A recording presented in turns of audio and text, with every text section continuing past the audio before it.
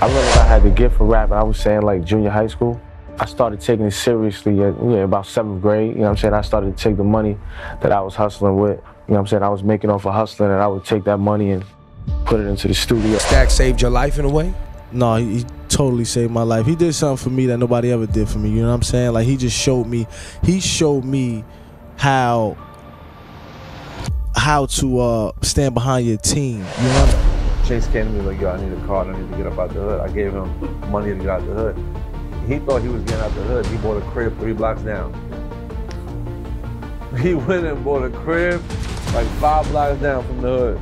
I knew it was a situation that he had in the past that had nothing to do with like. You don't know if it was a head out for you. You don't know if you did something wrong. You don't know what's happening. And you still gotta be around the same niggas. Just because you change your life and you decide to do positive things and switch your whole life around, it doesn't mean that that kid you stole that candy from in fucking junior high school is not forgot about. When you rewind the clock and you really look at the nigga that killed Chinx was at the funeral.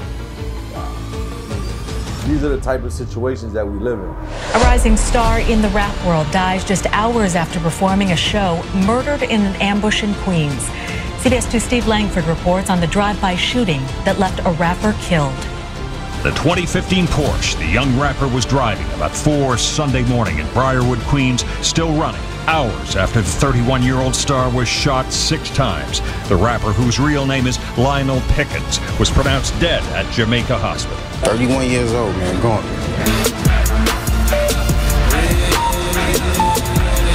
Pickens grew up in Far Rockaway, Queens, his roots featured in his music videos as he gained fame as part of French Montana's Coke Boys group. Pickens played a show in Brooklyn Saturday night before being ambushed in his car, along with a passenger who was shot once and is expected to survive. There's a black Mercedes that came right next to that car, and then they let off shots. Raymond Rivera says he saw the shooting from just up the block and watched as Pickens fell to the pavement. Police came, they put a blanket over him, ambulance came, they took him in the ambulance. Only a few hours after the early morning shooting, a major show of force by the NYPD here in Far Rockaway, Queens. Police took at least 2 men into custody here and are now questioning them in connection with the murder of the rapper. At the crime scene, a sobbing woman declined to speak, while friends and fans watched the scene in stunned silence. These were young kids that I watched grow up, man. It's like just sad, man. A rap music success cut down in his prime. Feeling very devastated. I'm really hurt. I'm really angry that we can't find the killer. The drive-by passed and ambushed us and started shooting up the car. I got shot, and when I got shot, I went down, and he jumped on top of me and took the rest of the shots. I got shot 1 time. He got shot probably like 7 to 8 times. They asked me everything that went down. I told them when I went down. I basically don't know nothing. I'm a victim. I didn't see anything. Like, I told them everything they need to know. Like, would you want me to keep going back and forth to them, tell them the same story? I'm feeling very stressed out. I mean, a lot of people blame me for his death. I'm really going through a lot, and look where I'm at. I'm in the store where I usually be at. I'm not, I'm just trying to make it, and trust me, hopefully, and God willing, we're gonna find out. We're gonna find out who did it, because everything do come to the light. It's always gonna be long-lived Chinx. I don't care what people think. Bullet holes in Chinx's Porsche show the viciousness of the drive-by shooting that took his life on May 17th. One of those bullets struck 27-year-old Antar Alziadi and pierced his lung. He believes Chinx shielded him and may even have saved his life. He says there was no third person in the Porsche, as was reported, and that Chinx was on his way home at the time. Police believe Chinx was the intended target.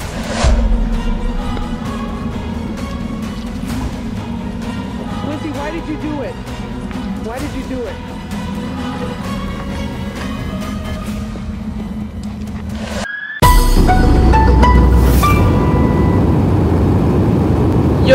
Yo, what's up, people? We is back. Another day on Keepers G News. And there we is in New York City, y'all, to cover a case that I think deserves more attention. I haven't even seen anybody cover, not even people from New York.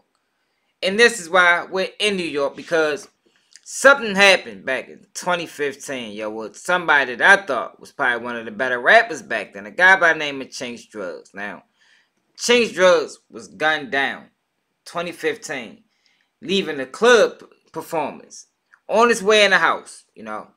And I always say that, yo, when you got these shootings that happen in the wee hours of the morning, it's like, yo, what you doing out there? But for Chinx Drugz, he was a rapper. And a lot of times you're a rapper, you gotta play the club, so it's all fair game when you live in that type of lifestyle, but you still got to make sure you're moving accordingly. Now, with Chinx Drugz, I don't actually think he thought he had any problems. But this is one of them situations where his problems came back to haunt him. And Chinx Drugz, at that time, he was signed on to French Montana. French Montana just caught his break. So it was just a matter of time for Chinx Drugz to catch his. Especially when you can factor in the boy can make some music. Niggas went left, but I made a right turn. Before you get left, better say the right words. Word. Niggas done came out them jacks. Fuck what they talking, it ain't about them checks. 10 white bricks rolling in a white vet. Fly young nigga, fuck whoever got next. Yay. Bunch of niggas all up in my business, I don't know. Y'all niggas might pull up to the venue. I'm with 4, 5 bitches. Shipment that I'm waiting on, it got the Coast Guard tripping. Never traffic in no whip that got the OnStar system. Yo, I was hurt. I was hurt, yo. I was bumping shorty music every single day. I'm talking about the last, everything from the Cocaine Ride 5 to the with the Flight 911, whatever it was called. Like, man, Chinx Drugz had the style, yo. He had the wordplay. He knew how to string words together to make good bars. Like, shorty was one of the best rappers, I thought, at that time. I actually believe that if he would have survived, if he wouldn't have got killed in this manner, he would have been way bigger than French Montana. Way bigger. Now, that could just be me being an outsider, but shit, y'all heard the boss. I ain't never heard French Montana put out nothing like that. But this story isn't really about his music, you know, because, like I say, he was murdered. And 2 people was charged for his murder. Now, this is a charge that happened back in 2015. These guys didn't get arrested and formally charged in 2017, 2018. So, this is 2024. And the family of Chinx Drugz, particularly his wife, has been waiting for justice for all these years, yo.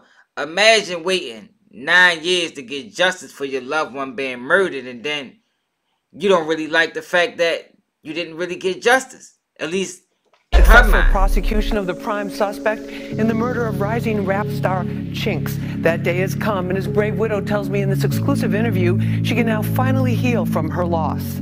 Homer and alleged accomplice Jamar Hill were charged with second-degree murder, attempted murder, and other charges in the 2015 murder of rising rap star Lionel Chinx Pickens Jr. Detectives say Homer was the shooter who pumped bullets into Chinx's Porsche, killing him. Seeing her husband's killer in court on Monday, making a guilty plea to manslaughter, was intense for his wife and mother of their 3 children, Janelle Caceres Pickens. It was pretty emotional. I literally cried the whole time sitting there, actually just staring at him. Just, you know, so many different thoughts and words are running through your head, and you know you have to keep your composure. He was doing so well, they were looking at houses to buy for their family. It's been tough for Janelle, realizing one man with a gun and an old grudge took it all away. A lot of sadness, a lot of hurt, a lot of anger. You know, the DA sat with me most of the time until it was time for him to, you know, represent, as I was there by myself. So it was a lot. Over the last 9 years since she lost the love of her life, Janelle started a catering business, went to school, started a new career in healthcare, and raised their children. We all believe that it should have definitely been at least a murder charge. Quincy Homer took a guilty plea to first-degree manslaughter and is looking at 23 years behind bars, already doing time on a federal armed robbery conviction. In a statement, Queens DA Melinda Katz says, "My office never gives up in our pursuit of justice." Lionel Pickens, an accomplished recording artist, was senselessly gunned down by Quincy Homer. We hope that this sentence will provide the Pickens family with some measure of comfort as they continue to mourn his loss. Janelle is grateful for the work done by police and prosecutors. It's closure for us to now know that there's There's no more court appearances after this. There's, you know, someone is being held accountable for what has happened. So it's a start. Now, I don't know the details of this case. I read a little bit up on it, but they don't really specify why the crime got changed from second-degree murder to first-degree manslaughter. Now, the wife seems to think the laws in New York, because I know if this happened in Maryland, that'd have been a first-degree murder charge off the rip. It was premeditated. He was followed. He was stalked. What constitutes a first-degree murder in New York, or at least second-degree murder? Maybe that's their first degree. I don't know. But she think he deserved life in prison because they took somebody from her that didn't deserve to be taken, y'all. We talking about a beef that started all the way back in 2009, y'all. 2009. So this guy waited all these years. I think it was a back and forth they had a couple years prior after prison, but it started in prison when Chinx Drugz went back in 2009 for a probation violation. And then they had another dispute in the club. But this just seemed like a situation where hate played the major role. Dude couldn't factor, or he couldn't fathom the fact that Chinx Drugz was on his way out, because he definitely was. He had the backing. French Montana would have made sure of it. Look where he is now. Chinx Drugz would at least been somewhere close. I think he'd have passed him. And since they had this little dispute, whatever it was about in the prison and in the club afterwards, he couldn't let it go. He couldn't fathom that this man that I had problems with may be a millionaire soon. So I got to get him while he's still available. And that's what he did, yo. And the family seems to think that they didn't get justice because they think he should have got life. Now, he's only getting 21 years in prison.